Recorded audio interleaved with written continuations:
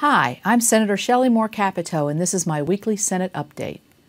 This week, the Senate debated legislation that sets our nation's defense spending priorities. This is one of Congress's primary responsibilities and a responsibility we should all take seriously, especially when it comes to providing for our military. When I met our troops in the Middle East earlier this year, it reinforced to me how important this legislation is for our troops, their families, and the security of our country.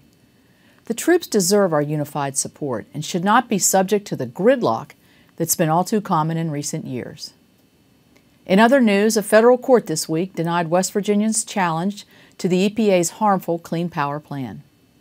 While I am disappointed with the court's decision, I remain confident in the merits of this case and believe that the court will ultimately strike down the administration's unprecedented power grab.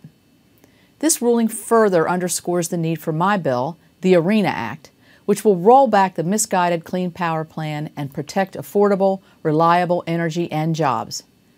If we are going to get West Virginia's economy growing again, we must also expand access to high-speed broadband in rural areas. That's why I recently introduced my Capito Connect plan. In a letter to the Broadband Opportunity Council this week, I also called for federal help to bridge the digital divide. Since announcing my Capito Connect plan, I've heard from a number of you around the state, and I urge you to continue writing, emailing, and calling my office to share your broadband stories with me.